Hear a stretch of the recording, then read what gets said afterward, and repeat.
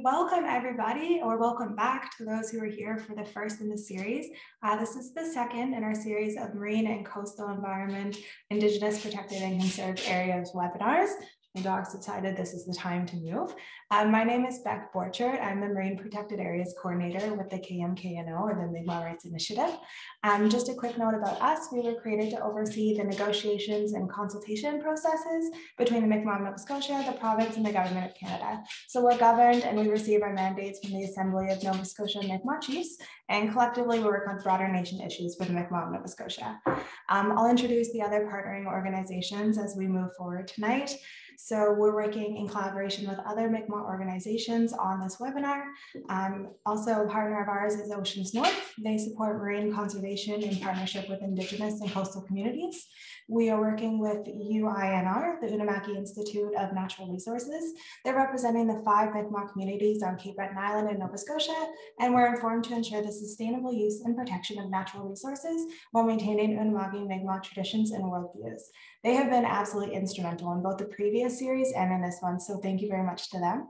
We're also working with CMM, the Confederacy of the Mainland Mi'kmaq. It's a nonprofit that works to proactively promote and assist Mi'kmaq community initiatives towards self-determination and the enhancement of community. And they have definitely supported our series in full. So thank you so much to our team for putting us in motion on this. As we move forward today, I'll take a minute to just do a few quick housekeeping tidbits. We've had a few changes since our first webinar series. So we'll ask that other than our beautiful presenters, our host Heidi and myself, that you keep your cameras off for the moment. We'll also ask you to keep your microphones off during the presentations. If you have questions or any comments that you want to make before the question and answer period or during, we'll just ask you to use the raise your hand function in the application itself, and our wonderful facilitator Heidi will get to you for the Q&A portion. The presentation has started recording, so we will be recording the presentation portion of this evening, and then we'll be releasing it on the YouTube channel at a later date. We'll make sure to email you guys with all the details for that. Please note that the question and answer period at the end of our webinar today is not going to be made public.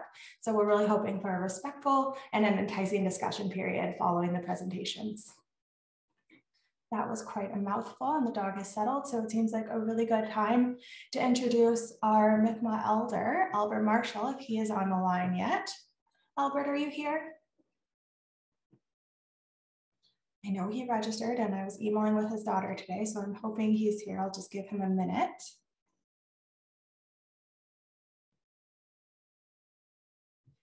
Well, not to have bad luck, but maybe we'll move forward and hope he'll join us for closing prayers. So on that note, I'd just like to get started by introducing the beautiful Heidi today. She's going to be our facilitator. Dr. Wiegand is a researcher, and she's a consultant with expertise in health and governance evaluation systems in First Nations public sector organizations and private sector businesses. Heidi's been working with First Nations in the Maritime provinces since 2006, helping to solve complex issues using her academic and real-world experience and an appreciation for the participatory approach to problem solving and idea generation. As a professional educator, she's passionate about her work and making a difference with the organizations, communities, and individuals whom she's had the pleasure to cross paths with. Personally, it's been a pleasure to cross paths with her, so I'm happy to hand it over to our facilitator, Heidi. Thank you. Wonderful. Thank you so much, Beck, and welcome everybody to our session tonight. I'm very excited to hear 3 different presentations. And what I'm going to be doing is introducing our presenters, and they'll have a moment to put their slides up, and then we're going to hear their words. We'll then move into the next presentation, and then the third, and then open it up for Q&A. You may notice that there's no chat box on the side. That is not something that we did intentionally. That is just sort of something that happened tonight, because you all know that technology sometimes plays with you. So what we will be doing is asking you to raise your hand if you have anything that you want to add in, but we'll definitely make sure there's lots of time for discussion at the end to be able to get all your questions and thoughts in. So with that, I'm going to start with Leah McConey. So I'm just going to do a little introduction. I always say that I'm going to shorten Beck's introduction of myself. And right now I'm going to go and spend the time and do that, the introduction for Leah. So Leah is a marine conservation biologist in the Marine Planning and Conservation Program at Fisheries and Oceans Canada. In her time at DFO, Leah has worked on areas of interest for Oceans Act marine protected areas, designation, the management of established Oceans Act IPCAs, and is new to a position focused on other effective conservation means, and Indigenous protected and conserved areas. Leah's passion for the ocean started with exploring reef flats in her mother's homeland of Barbados and has continued to grow through her education, personal and professional experiences. At the mention of Barbados, I think all of us are now wondering when we get to go on vacation. At that point, I'm going to turn it over now to Leah, and I'm going to envision where the vacation is going to be next for me. Thanks, Leah. Over to you. Me too. On this negative 30 day, me too. I am now going to try to share my screen, and maybe I'll have Heidi let me know if I was successful. I will. Let's try that. I'm going to try that. Success? Success, you have passed the Zoom test today. I will turn it over to you. Perfect. So good evening, everyone. As mentioned, my name is Leah McConey, and I'm really excited to be here and have the opportunity to share a little bit with you about the conservation tools we have at DFO. So just to start us off, I just want to provide a little background context. So while Indigenous-led conservation is not a new concept, the IPCA terminology is, and DFO is working directly with Indigenous peoples across the country as this concept is being advanced. So while we're excited to learn, support, and collaborate with the Mi'kmaq, we do not have all the answers at this point in time. Today's presentation will focus on the spatial conservation tools DFO currently possesses, and we'll highlight some examples of cooperative management of these types of sites to give a sense of what could happen and has occurred through collaboration in this past. So just want to be very clear that this is in no way to limit what could be achieved or what an IPCA could be. I just wanted to start off with a map of the area that I work in. So this map is of the Maritimes region, which contains the Bay of Fundy and the Scotian Shelf. So I work, as mentioned, in the Marine Planning and Conservation Group at Fisheries and Oceans Canada. And most of the folks in my group, we work out of the Bedford Institute of Oceanography in Dartmouth. So on the slide, you can see the outline of the area that we work within. And the Government of Canada has made a commitment to conserve 25% of marine and coastal environments by the year 2025 and proceed to try to achieve 30% conservation by the year 2030. So this map shows the sites that we currently have established in our region. So those are the ones outlined in purple, and then the ones that are blue are the ones that are currently in the establishment process. So at DFO, our spatial conservation tools kind of fall into two main groups. There are the Oceans Act MPAs, and then there's the other effective conservation measures, also known as OECMs. So there are currently 14 Oceans Act MPAs, 3 of which are in the Maritimes region. And while they all kind of follow the same basic recipe to be created, there's quite a lot of variation within the actual end result, the actual final tool and site. They can be small, they can be large, they can be coastal, they can be offshore. Some have different governance structures than others, and the activities that are allowed within them vary because they depend on the risks to the conservation priorities for the sites. So that other category, the other effective conservation measures, OECMs, because it's a mouthful, these are other spatial conservation tools that contribute towards those targets I mentioned on the last slide. So those can be things like Fisheries Act marine refuges, which are really focused on regulating fishing activity. It can also be biodiversity protection regulations, which I'm just going to touch on very briefly. It can also include ecologically significant areas. So EPRs, biodiversity protection regulations, are relatively new, with the Scots Island Marine National Wildlife Area, which Karel might touch on the West Coast, being the first site to use them. So like the Fisheries Act marine refuges, they really are focused on regulating fishing activity. And then the ESAs, they're another newer tool that's still kind of in the development stage. So they're a regulatory area-based management tool established under the Fisheries Act that applies to freshwater, estuarine, and marine waters. They're designed to provide long-term protection and conservation through regulation. Now, ESAs are a little different because they're not focused on fishing activity, but are more so focused on types of projects that can be allowed and permitted within that area. hopping right along because the time is ticking and I got a lot to cover. Just a little bit more about Fisheries Act marine refuges. So as mentioned, they are Fisheries Act closures that satisfy the other effective measures criteria. So they really are focused on conservation and protection of biodiversity and are really, really trying to hone in on protecting the environment from potential impacts from fishing activity. So in our region, there are 6 marine refuges, and they are really focused primarily on cold water corals and sponge areas. So those really sensitive benthic habitat features. And in those sites, the bottom contacting fishing gear is generally restricted to try to protect those habitats. So Fisheries Act marine refuges can be implemented through both variation orders and license conditions or biodiversity protection regulations. In our region, all of our marine refuges are currently in variation orders and license conditions. On to Oceans Act MPAs. So marine protected areas are parts of the ocean that are legally protected to protect a range of species, habitats, features, and others from impacts of a variety of activities. So Oceans Act MPAs can be designated for a number of reasons, including the conservation and protection of commercial and non-commercial fishery resources, endangered or threatened species, unique habitats, areas of high biodiversity or productivity, and for maintaining ecological integrity. So Oceans Act MPA regulations are written a little bit differently than most other regulations are. They start with what we call a general prohibition and then list exceptions. So they are written to start by saying that you're not permitted to do any activity that will disturb, damage, destroy, or remove any living organism or habitat in the MPA. And then they list activities that are allowed despite that general prohibition. So some activities are just allowed. Those are things like emergency response, activities related to safety and security. Those are just permitted to occur.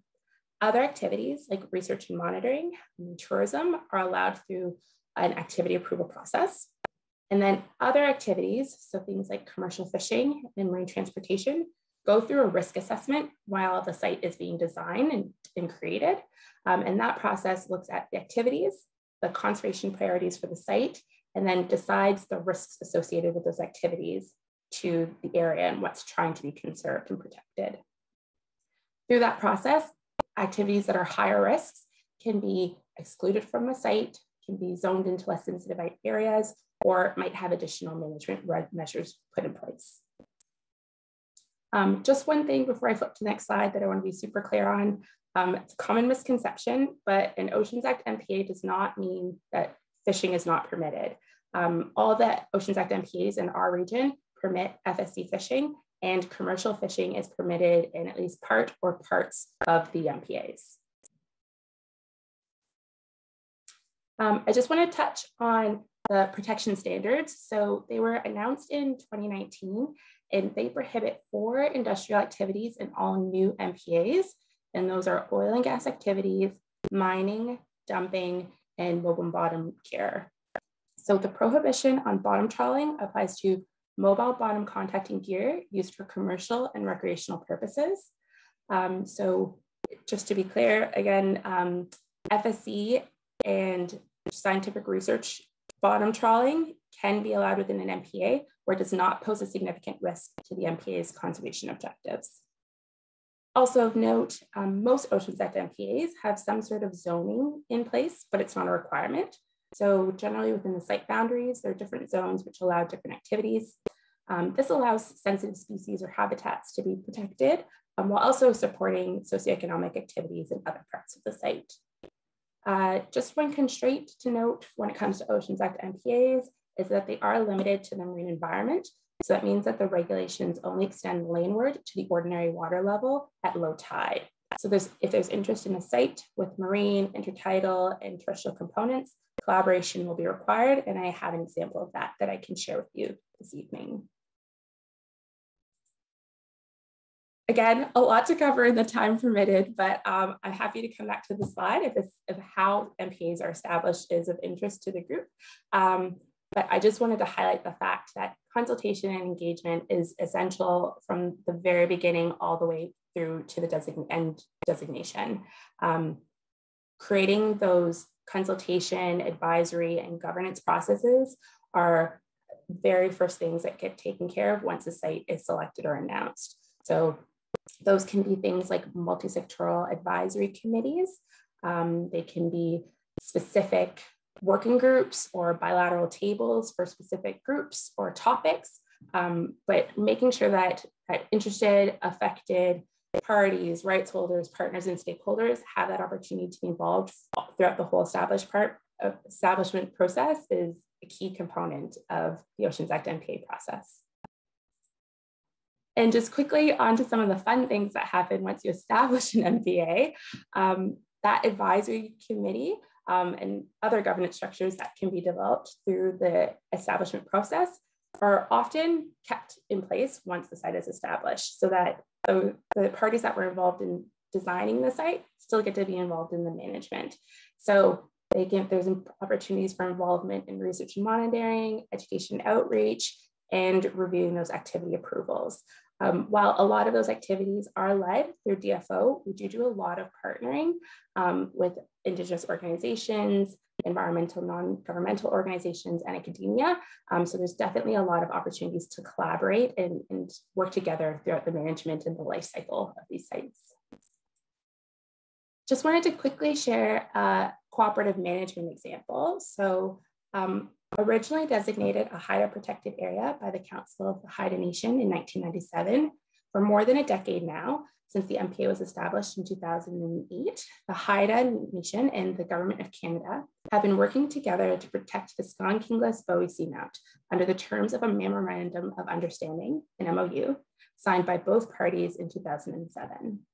The MOU confirms a shared commitment to a relationship based on mutual respect and understanding, and facilitates a cooperative approach to the planning and management of the MPA.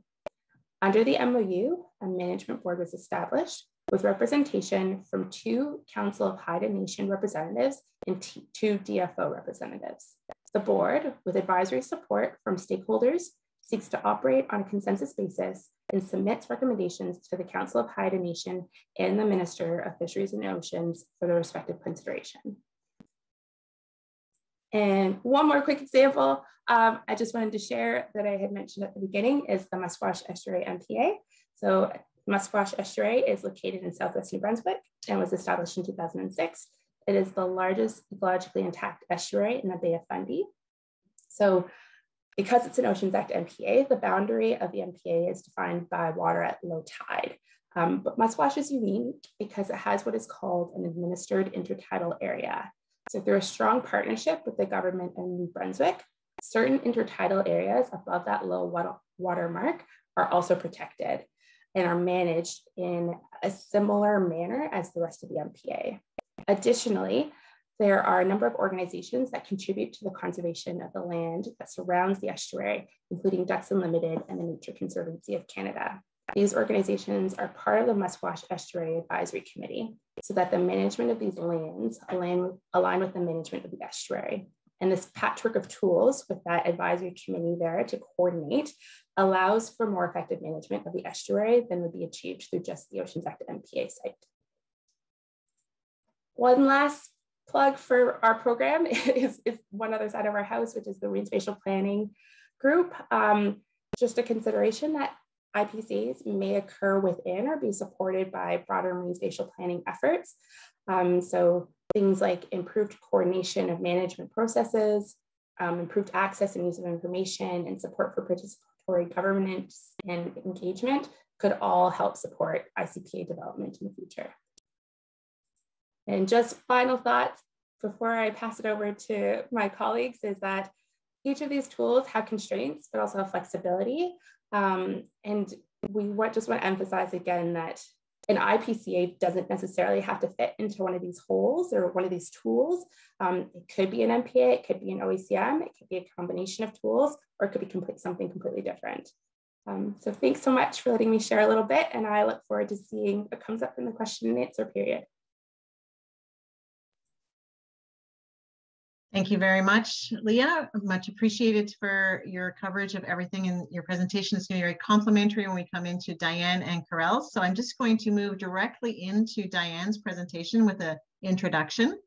Diane Blanchard has worked for Parks Canada since 2005. In her current position, she is the manager responsible for the establishment of new national marine conservation areas and the marine spatial planning for Parks Canada's NMCA's network. Diane works closely with an amazing team of project managers, marine biologists, communication officers, and GIS specialists to create new NMCAs across the country. She also works closely with Indigenous groups, provincial and territorial governments, and other federal departments. In previous positions, Diane worked as a research assistant in a marine biology research lab in Laval University and as a park interpreter, diver, marine biologist for the Saguenay St. Lawrence Marine Park. The marine world is her passion, and I love the last part here, splish splash into the oceans. If you notice her scarf, she's in theme tonight with lovely fish on it, so don't let that go unnoticed. Diane, we'll turn it over to you to share your presentation and take us on a journey. Thank you. Thank you very much. Oh, yeah, I have to start from the beginning. And I'll let you know when they're on the screen. It should be there.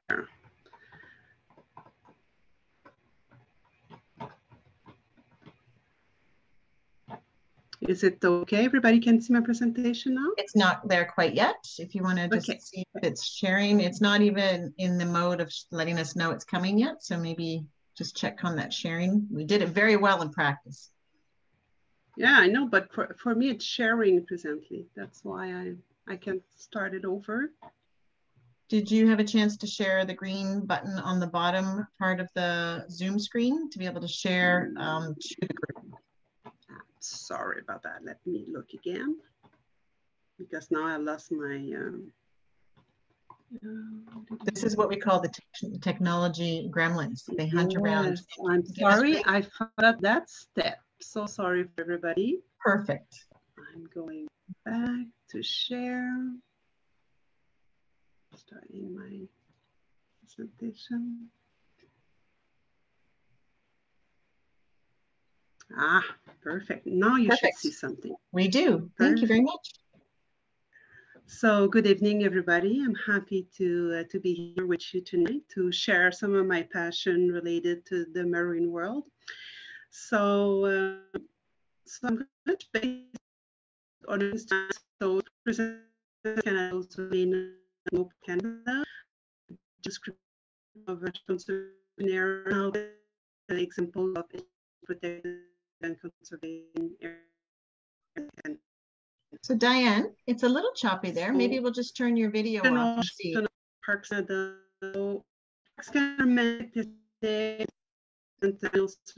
significant examples of Canada natural and cultural. Diane, are you able to hear me? And appreciation of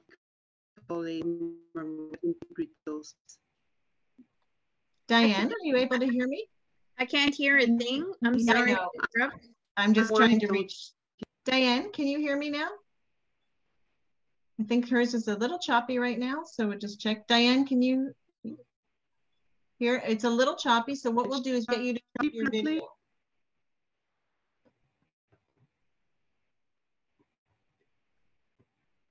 Can you, you can hear me now? That the Park Canada mandates it's to protect. This meeting is being recorded. So I was just mentioning that the Park Canada mandate is to protect natural and cultural heritage areas, and it's all of that for the appreciation of our visitors and Canadians. So, and we're trying to ensure that the ecological and the commemorative integrity of our places are protected for present and future generations. So, and if I can give you an overarching presentation of Parks Canada. So we have a network of 174 national historic sites, 5 national marine conservation areas, 47 national parks. We have over 20 million of visitors per year in our different sites. And collectively, we are working with 300 Indigenous communities across the country. So just general overview, if you look at all the small dots, it's all the area that Parks Canada are presently managing across the country. So I'll get into the National Marine Conservation Area program.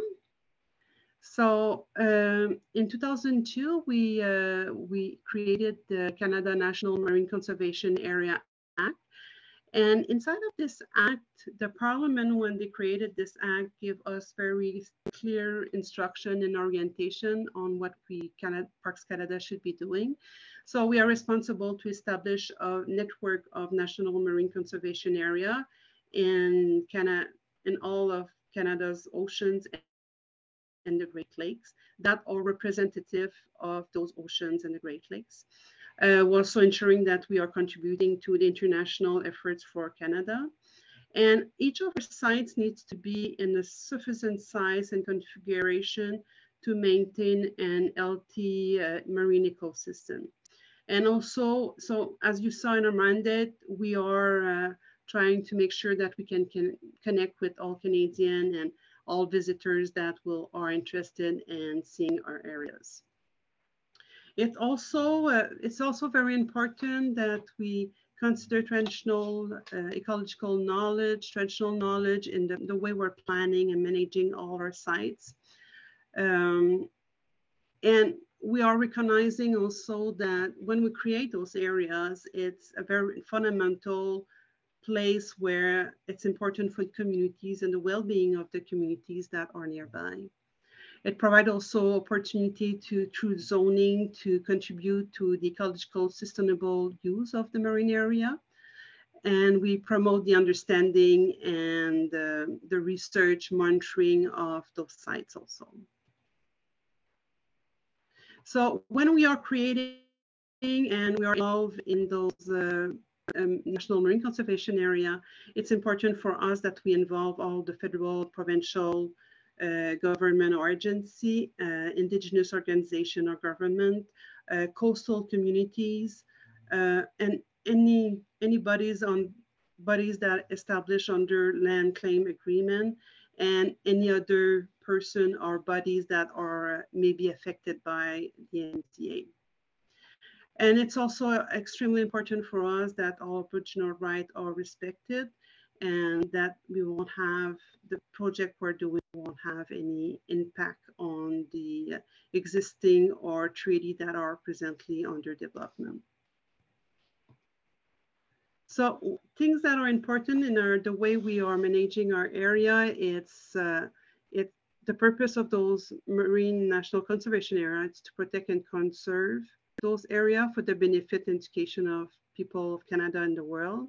And it also needs to be managed in a sustainable way so that the ecosystem can still thrive in the future, even if we have use inside of those areas. And we are thinking about the future generation also that can also enjoy those marine areas as we are enjoying them today. So here you have our network of National Marine Conservation Area. So as I was saying earlier, we are looking at creating a network. So we have divided the Great Lakes and the 3 ocean and 29 marine region. And our objective is to create at least 1 National Marine Conservation Area per region to represent all those areas. So the area you see in blue presently, those are the 5 active sites we have. And the 7 dots you have there, it's all the projects that are presently ongoing that have a potential to become National Marine Conservation Areas. So when we think about National Marine Conservation Area, there are some things that are prohibited presently under our Act that we're not, once they're established, we cannot do.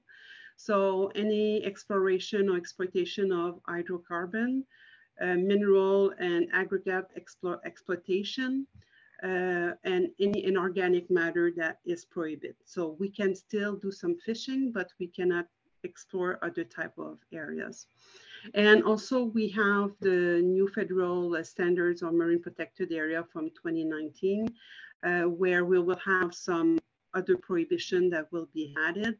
One of them presently, it's no bottom trawling in those areas.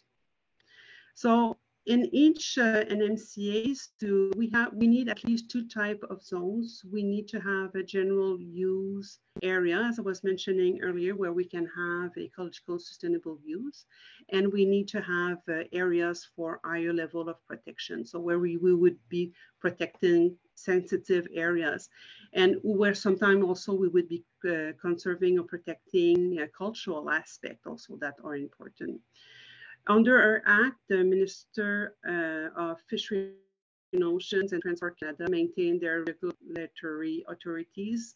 So, but they still need to apply their authorities under the NMCA Act, so the National Marine Conservation Area Act. So when I was talking about the fishery and ocean, so the permitting and everything is still related to fishery and ocean, and it's looking at everything related to fishing, aquaculture, fishery management. And it's the same for Transport Canada, with everything related to marine navigation and marine safety is underneath the Transport Canada. So Parks Canada would sign agreements between Fishery and Ocean and Transport Canada and Parks Canada to make sure those are sustained as we are managing the new NMCA. So here I'm presenting a little bit the NMCA establishment process. So it's like a 5-step process. So the first step is when we're identifying a representative marine area.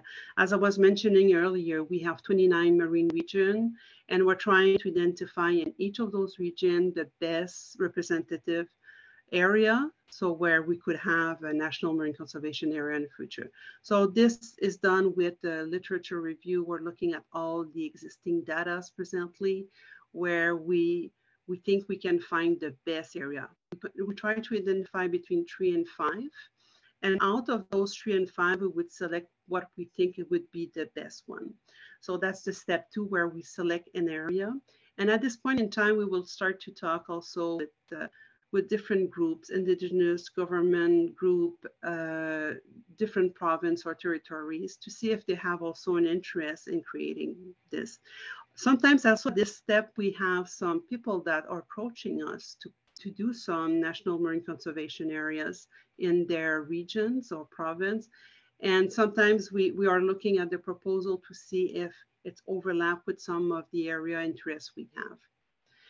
The determination of the feasibility, it's when everybody agree that we should try to evaluate the feasibility of creating a national marine conservation area in a certain region.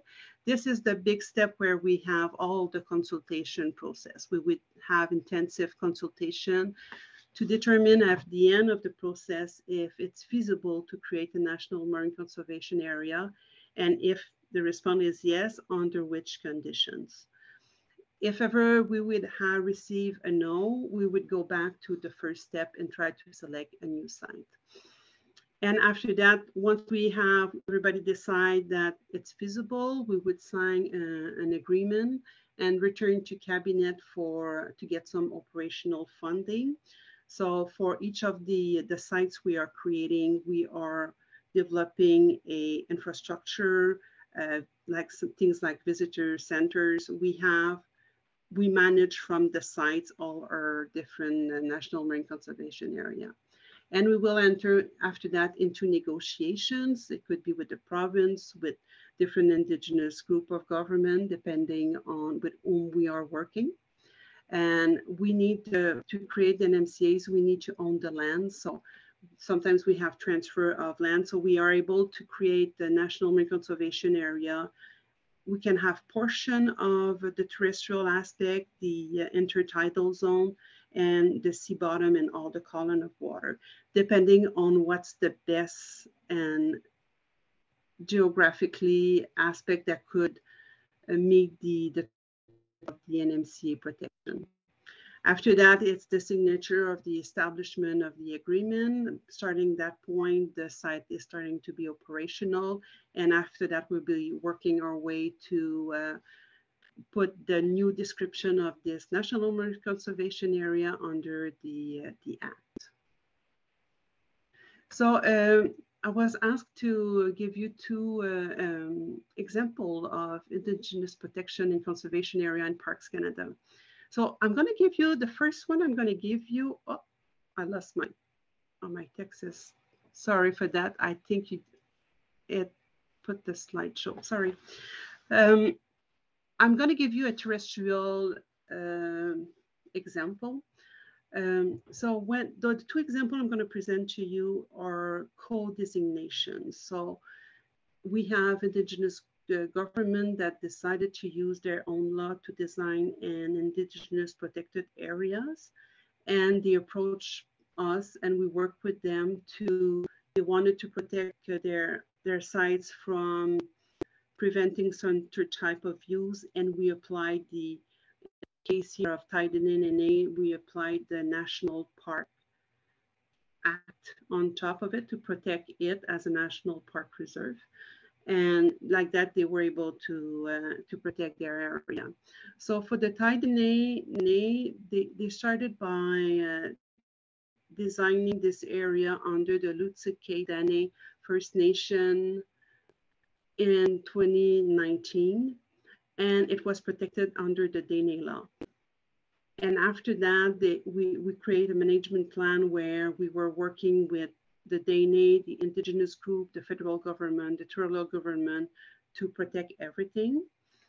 And so after that, Parks Canada did create a portion of this big area as a national park reserve. So I'm going to show you, just to give you an idea. Oh, it's not moving.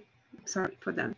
So this is the general area here we have. So what you see in orange is what was protected by as an Indigenous protected area.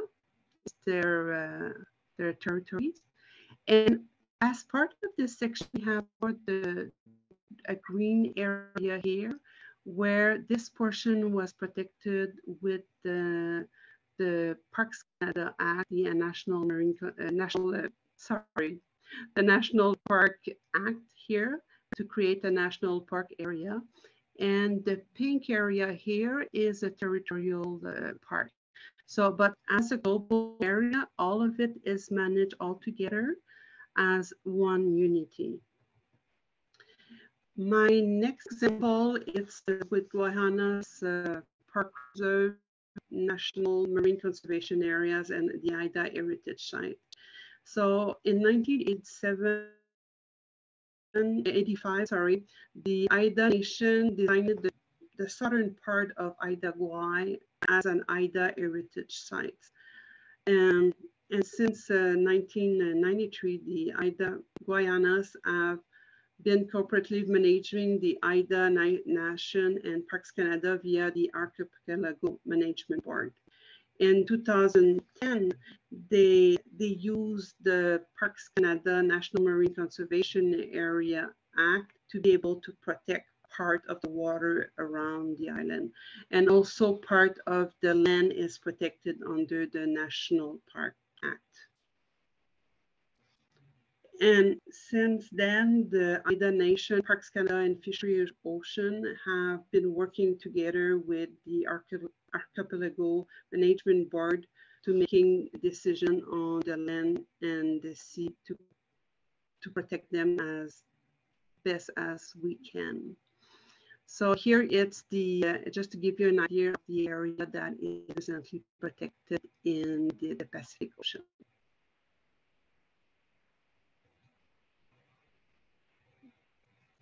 So that's the end of my presentation. So I will be pleased to answer to any of your questions later on. Great. Thank you very much, Diane. Much appreciated. And we navigated a few of those little technology things. We're going to now move over to Karel as our third presenter. So Karel, I'll just do a quick introduction. And if you want, you can go ahead and try to put your slides up. I say try, optimal word. So Dr. Karel Allard is the Canadian Wildlife Service lead on design and establishment of marine protected areas and conservation networks in Atlantic Canada. And then it took over my screen for a moment there. That's in Atlantic Canada, and he's joining the Marine Migratory Bird and Ecosystem Science to Protected Area Implementation and Monitoring. He has been involved in advancing efforts to conserve 25% of terrestrial and marine areas by 2025. So that's a goal of 30% by 2030, using inclusive partnerships. Karel is an impassioned nature enthusiast on land and at sea and strives to impart this passion on his children and those around him. His perspectives on conservation have been enhanced through experiences, notably with Inuit in Canada's north, and most recently through enlightening conversations in Mi'kmaq. I will turn it over to you now, Karel, and if you want, I'll just double check your presentation and make sure we have that viewing. It's perfect now. We have a little makeshift that we're doing, folks, tonight in terms of Karel, so it's not going to be a full screen. It's going to be like this. Oh, Karel, go ahead. Is that okay? Okay. I hope that the message gets across. That's the important thing. So thank you all, Gway, and I'm very happy to be with you all tonight. So I'm speaking on behalf of the Canadian Wildlife Service of Environment Climate Change Canada. My talk is entitled Dovetailing Contributions to Marine Protection, because as we've seen, some of the more compelling examples of protection involve multiple instruments to achieve a vision for ecosystem protection that we desire. I'll be talking about migratory bird sanctuaries, national wildlife areas, and marine national wildlife areas. Who we are? Well, we're the Canadian Wildlife Service, and our main mandate is the conservation protection of migratory birds, species at risk, and their habitats. And my role as a protected areas coordinator is on that final point, the habitats for species at risk and migratory birds. We're undergoing a significant expansion. We're doubling our capacity within our protected area unit here in Atlantic region. And we're certainly significantly enhancing our capacity on the marine side, going to 6 staff here in Atlantic region. And why is that? Well, we just mentioned the ambitious targets of 25% by 2025 and 30% by 2030. There's also a broader recognition of the breadth of responsibilities we have, role and opportunities for habitat protection for migratory birds in Atlantic Canada. We all know that Atlantic region is more marine than it is terrestrial, and that should be reflected in our business. So that will be reflected in what I will be sharing tonight. So what we do, you have heard, good, wonderful examples of the implementation of measures on the ground, on the landscape. Well, we, for many, many years, have been working to inform those efforts and add to the picture, complete the picture, bringing in information on migratory birds and the needs of migratory birds and species at risk.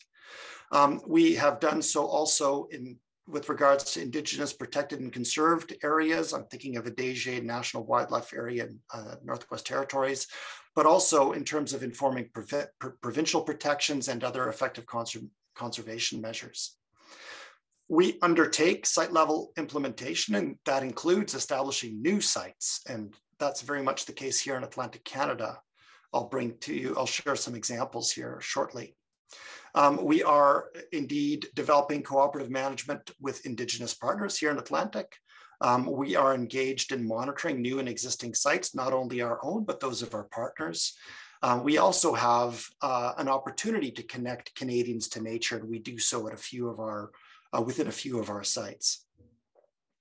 We are, of course, given the reality of climate change and dynamic coastlines, compelled to advance protections that span the marine terrestrial divide. That divide is largely anthropogenic. That means humans created that divide. Ecosystems don't necessarily adhere to that distinction.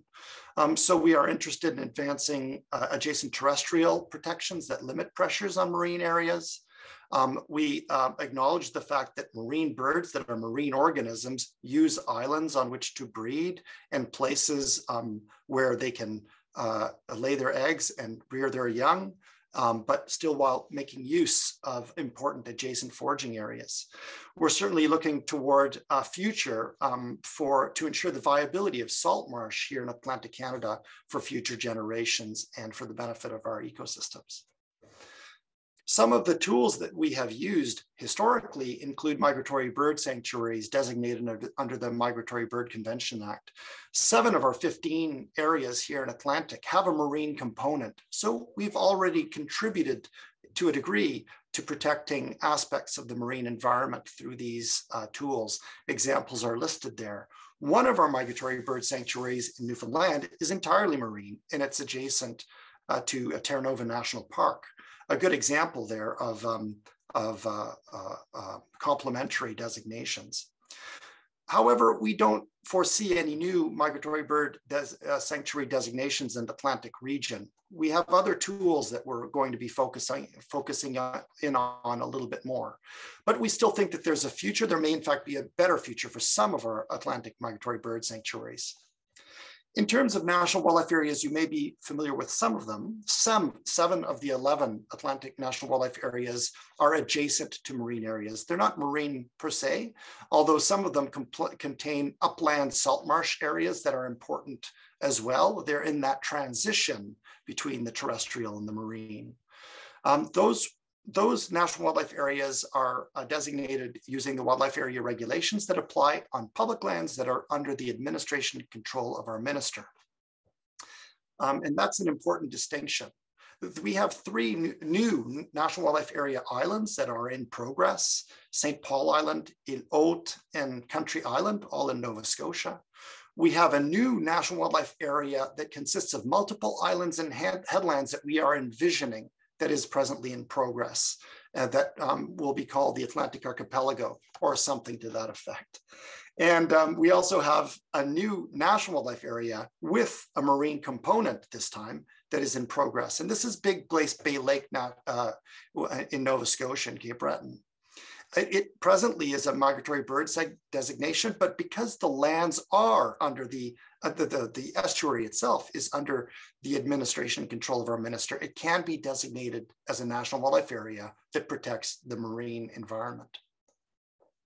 So just some pretty pictures to share with you. This is St. Paul Island, significant to many of us, dating back millennia. Also Île Haute in the Inner Bay of Fundy, also of tremendous significance and beauty, appreciated by few because it's so remote, but there may be opportunities for many more to enjoy its pristine beauty for generations to come. Country Island off the coast of Nova Scotia, a very important seabird breeding site for multiple species, also of great significance. And here is an aerial photo of Big Glace Bay Lake that shows the estuary itself, the dune bar or the barrier beach system on which piping plover, for example, nests. Many staging waterfowl use this area. In terms of our enhanced marine commitments that come with this, new staff and new capacity, come some issues with timing. Well, we have resources that are in place now to start doing this work, getting to work on these files. We have added staff capacity that the staff that are expected to join us in early this year of 2022. Our overall approach, however, and it's been the case for many years, is to enable partnerships and to foster and engage integrated initiatives, specifically to limit land-based pressures on marine ecosystems. And there are good examples of these, and I won't get into too many details. We also are interested in advancing the conservation of marine birds and their habitats through federal, Indigenous, and provincial efforts. So we work closely with our partners to advance our own mandate. And we are uniquely positioned now to contribute directly to integrated participatory marine-focused initiatives. We have 3 sites that we're interested in. No surprises, these are globally recognized for their importance to migratory birds. Cape St. Mary's in Newfoundland, Witless Bay, Newfoundland, and of course the Inner Bay of Fundy that many of you are well familiar with in terms of massive flocks of migrating shorebirds, waterfowl, geese, etc. The Inner Bay of Fundy initiative was spawned in part through work that was being conducted within the Sicknick district, the Chignecto Isthmus, community nominated priority place. The Chignecto Isthmus is an important connector here in the Maritimes. We acknowledge the importance of the adjacent marine areas, but we recognized that we needed to assemble a different group of, a different expertise to examine the values, the pressures, and the strategies that can be used to ensure the long-term viability of the Inner Bay of Fundy and everything that it contains. So the steps that we took and are continuing within the Inner Bay of Fundy consisted of starting from the outset in bringing people together for a shared conversation to ensure that we could achieve shared understanding. We identified a team, we set a scope, we developed a vision, what we want to see, what we want to realize. We identified targets, the things that we care about in the Inner Bay of Fundy. We assessed generally the health of those targets and identified indicators associated with that health. And then now we're in the process of setting goals. What do we want to achieve? What is the health level we want to see for the future? We identified and ranked pressures or threats, and we've started to undertake the more challenging work of identifying the key strategies that could be implemented to address these pressures. So when I say strategies can include protected areas. A strategy in the form of a protected area can go a long way toward addressing multiple pressures, multiple threats. All of this will benefit from the fact that folks were involved from the outset. And so when we get to the point of selecting an instrument, we are all on the same page. We have a general shared understanding, shared vision. We know what we want to achieve, and we're just, that we simply need to identify the tools to get us there. I wanted to close out the suite of protected area tools that we have at our disposal with the Marine National Wildlife Area designation. It is a fairly new designation that we have under the Canada Wildlife Act. It is different than the national wildlife areas that I mentioned previously. We have only one example in Canada, and that is the Scott Islands Marine National Wildlife Area off the coast of Vancouver Island in British Columbia. It constitutes an example. It's not a template. And the regulations that accompany the Marine National Wildlife Area can be tailored to fit the needs to achieve the vision that is desired. In the case of the Scott Islands, this involved the creation of a very simple mosaic. The islands themselves were already protected. They're globally recognized for their importance for many bird species. However, we recognized that the breeding habitat is not enough. Access to productive marine waters in which to forage, to find food, is as important as a place to lay eggs and rear young. So we needed to work with the province of British Columbia, and we have been working closely with our partners at Fisheries and Oceans Canada to apply the biodiversity protection regulations to support the achievement of the vision that we have for the Scott Islands Marine National Wildlife Area. So the idea is, working together, we can overcome jurisdictional constraints. Some of them are jurisdictional, legal in nature. Others are simply anthropogenic because we see divides where there are none. Together, we can achieve more appropriate ecological scaled protections. We can strengthen connectivity, connecting breeding sites to migration stopover sites to wintering sites. We can enhance climate change resilience in Atlantic Canada. We can look forward to 2 meters of sea level rise over the next 100 years or so. Our coastlines will change. Our protected areas with coastlines will change as well. We can build in better resilience to things like sea level rise and climate change through working together.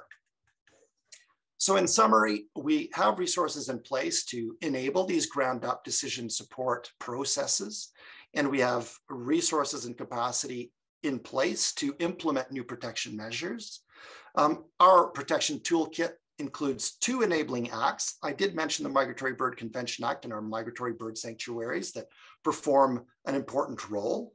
But I wanted to shift attention to the Canada Wildlife Act because it contains many more tools at our disposal, some that are yet unused, but that could be explored. Certainly in the national wildlife areas, we have them. They're scattered on the Maritimes landscape. But this potential for a marine national wildlife area also exists that we could envision here for some of these sites. But as others, as Leah and Diane both suggested, that protection tools should be used, to realize as opposed to constrain a vision. So the importance of having a clear vision, what we want to achieve, then brings the question of how do we get there, and which tools are best used, or which suite of tools, which complementary measures can be used to achieve the desired vision. So I put the question, to you. May we envision protection mosaics that constitute IPCAs? Could we envision the use of complementary supporting or enabling measures? And last question, which tools might help realize your IPCA vision? And here I was careful to suggest that tool could be pluralized, as many tools could be used to realize the vision that you're hoping to achieve. With that, Wilalin, and I look forward to discussion. So thank you very much. Thank you very much, Karel.